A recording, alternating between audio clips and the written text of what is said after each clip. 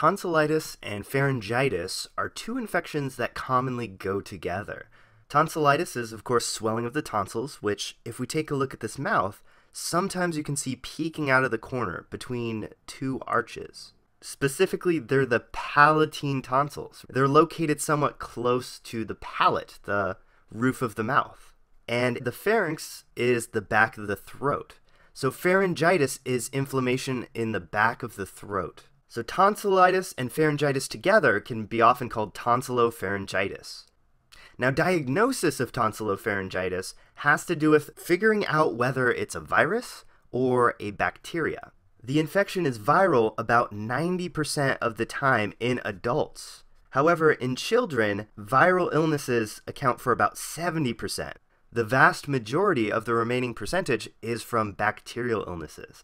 And specifically, there's one bacteria that we have to watch out for. In fact, you may know it as strep throat.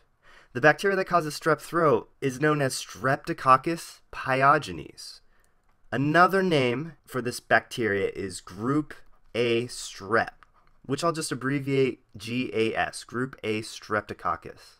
For viral illnesses, treatment essentially is just resting, waiting it out, and treatment of symptoms. However, for a bacteria, these infections can actually be treated with antibiotics. It's not just symptomatic treatment. Because we can actually treat the infection, it's important to try to tell the difference between the two.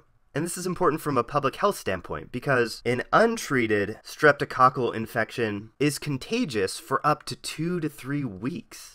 However, as soon as antibiotics are started for a strep infection, patients will remain contagious for only about 24 to 48 hours. So, as I was saying, from a public health standpoint, treatment is important because we can stop this infection from being passed from one person to the other.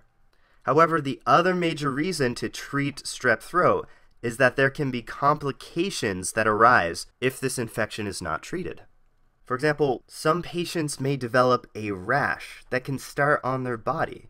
They'll also develop a very high fever, and sometimes they can develop a swollen tongue. So this enlarged swollen tongue, high fever, and body rash is known as scarlet fever. Now this usually happens along with the infection at the same time as the sore throat. Other complications can develop 2 to 3 weeks after a strep throat. One complication can be a very serious one, and is probably one of the most feared complications of an untreated strep throat, and that's called rheumatic fever. Now, rheumatic fever, you may have heard rheumatic before if you've ever heard of rheumatoid arthritis, or maybe a rheumatologist. That word relates to the joints. So, in rheumatic fever, patients may experience severe joint pain. So these poor kids will be screaming in pain from all this joint pain. But probably a more scary complication, and one that can cause lasting damage, is the heart problems. Patients may develop murmurs and heart issues. So rheumatic fever is a very serious complication. And of course, rheumatic fever, patients have a fever as well. And another complication that can develop is known as glomerulonephritis. It's kind of a big word, but let me break it down for you. The word neph refers to the kidney. Nephron, nephritis, that's all the kidney. Itis is inflammation. So this is inflammation in the kidney, but specifically, it's inflammation in the glomerulus of the kidney. The glomerulus is the filtration system of the kidney. So the issue here is that the filtration system of the kidney is inflamed. And this can cause some issues. For example, patients may be urinating blood. Because of the inflammation, some of the glomeruli, the filtration unit, become damaged, and this releases blood into the urine. And also because the glomerulus is inflamed, patients may not be able to filter out fluid, and so they hold on to fluid in their body. This leads to a higher blood pressure. And just like rheumatic fever, this can occur 2 to 3 weeks after a group A strep infection. Now the reason for these time differences is scarlet fever occurs at the same time from bacteria that releases toxins. So scarlet fever is toxin mediated. Rheumatic fever and glomerulonephritis are caused by the immune system. The immune system has ramped up to fight off the infection, and some of the products that are created, specifically antibodies that are created by the immune system, accidentally react with our own body. Now after some time, the body will clear these antibodies and the patient will recover from either rheumatic fever or glomerulonephritis. Okay, so those are the complications that can arise, but how do we actually diagnose strep throat? Well, again, like I said, diagnosis has to do with trying to figure out whether it's a viral or bacterial illness. So how can we determine whether it's caused by group A strep? There's a few really good, strong clinical indicators. So patients may develop a fever with bacterial strep throat. Viral illnesses do not as commonly lead to a fever. Another big sign is that patients will have no cough. In fact, patients just have a really red and scratchy throat. Very, very sore, very painful sore throat, and this can cause difficulty swallowing. Patients may also develop what are known as exudates. These exudates are a combination of fluid, white blood cells, and cellular debris, and bacterial debris as well. It's kind of similar to pus. So we've got all this pus developing, these exudates, on the tonsils and in the back of the throat. So most commonly this is seen on the tonsils, but it can be seen in the back of the throat.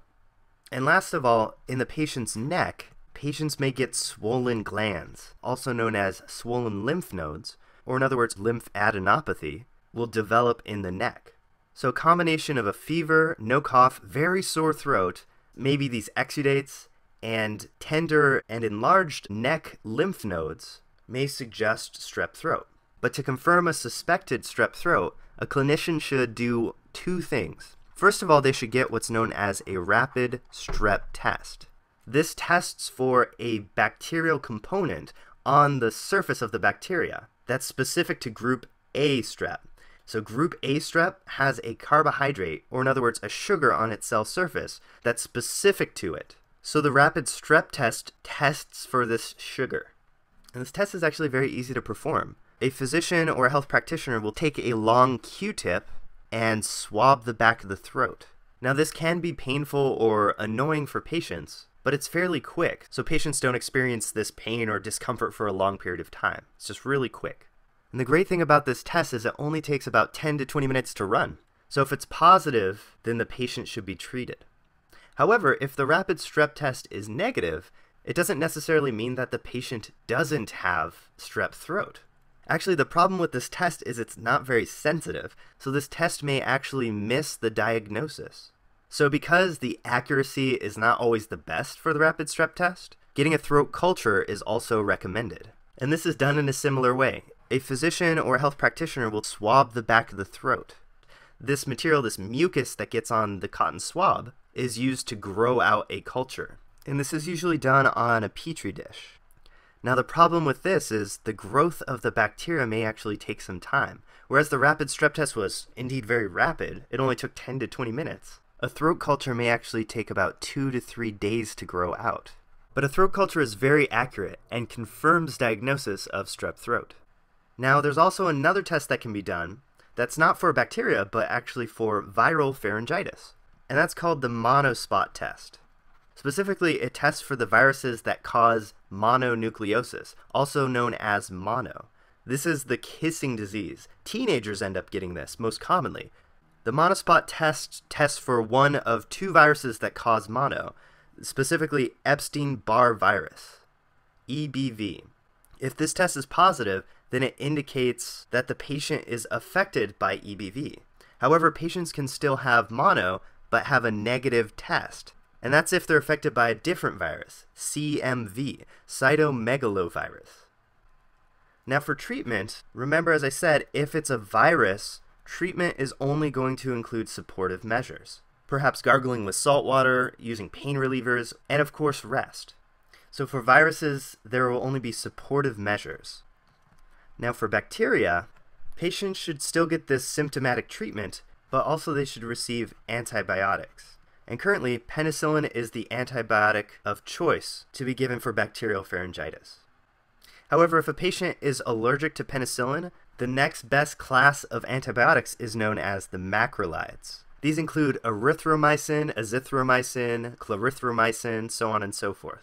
And keep in mind that these antibiotics could change in the future. If group A strep becomes resistant to these antibiotics, we'll have to pull out bigger guns and stronger antibiotics to help fight them. And that's actually why it's very important to remind patients to take a full course of antibiotics. If patients don't take a full course of antibiotics, then the bacteria may survive. And because it was exposed to this antibiotic but still lived, it may actually develop resistance. So it's very important to remind patients to finish their full course of antibiotics. And this full course is about 7 to 10 days. So in order to avoid the complications and to prevent the patient from being contagious and spreading to other people, it's important to diagnose bacterial pharyngitis and treat patients accordingly.